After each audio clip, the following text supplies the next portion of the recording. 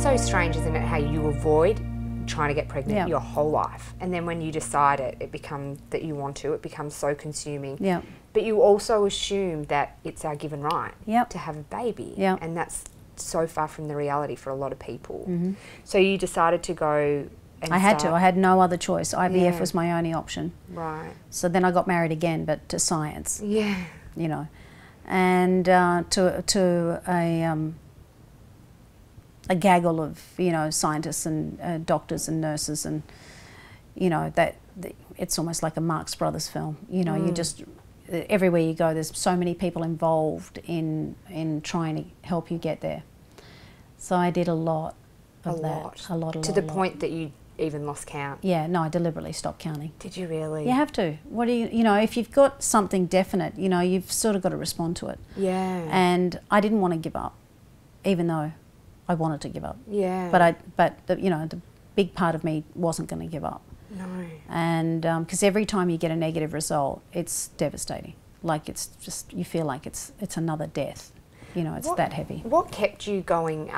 Was there any point where you, because I love that you say nothing good comes from giving up, which I think's an incredible thing to live by, saying to live by. But time after time, and there's over 20 IVF attempts. Yeah.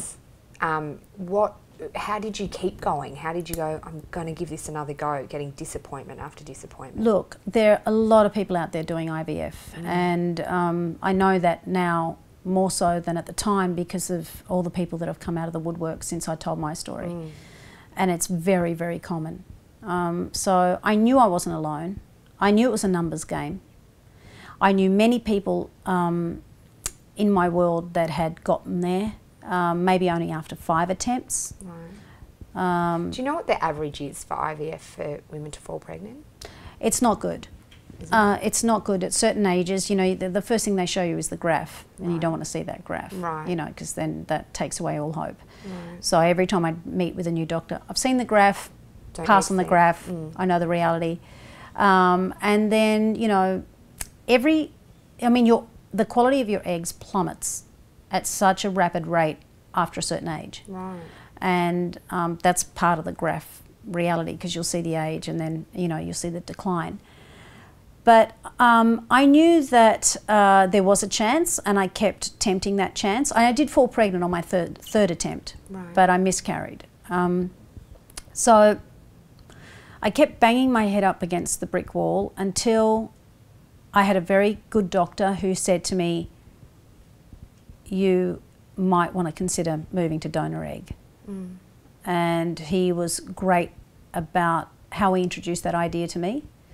And he showed me examples of clients and patients of his that had gone in that direction that had great results. Right. And then he suggested I go and see some doctors who, well, I call them my pimp doctors, but they pimp you out to, well, you know, the country that you choose. Because donor egg is a lot more complicated in Australia than it is overseas. Right. Firstly, you've got to know who they are, they've got to know who you are. Right. So there's no anonymity.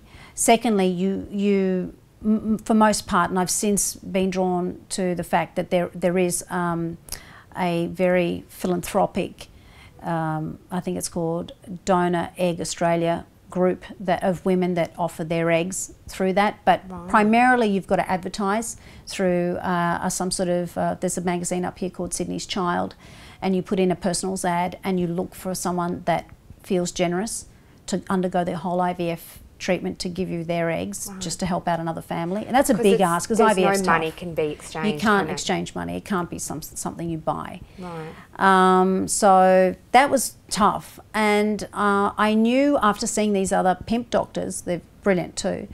I love them so much. They make it all very user-friendly, that they'd had a lot of success through Greece. That was their first country that they struck up this relationship with, and that the guy in Greece was a Greek-Australian who was trained at Monash, and that he had the most successful IVF clinic in Athens. Right. And so they have donor banks.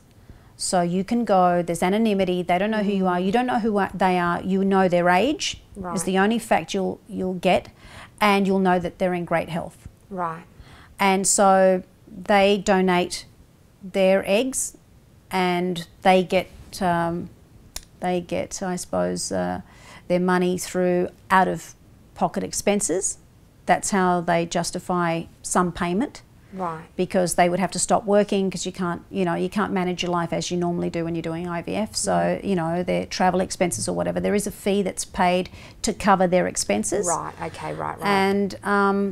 And they have great success with it. So we packed our bags and, well, I did, and went to Greece.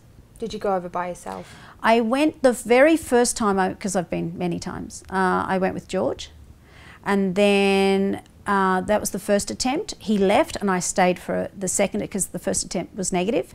Also, I knew my odds went up dramatically from point something to 50%. Right. With donor egg.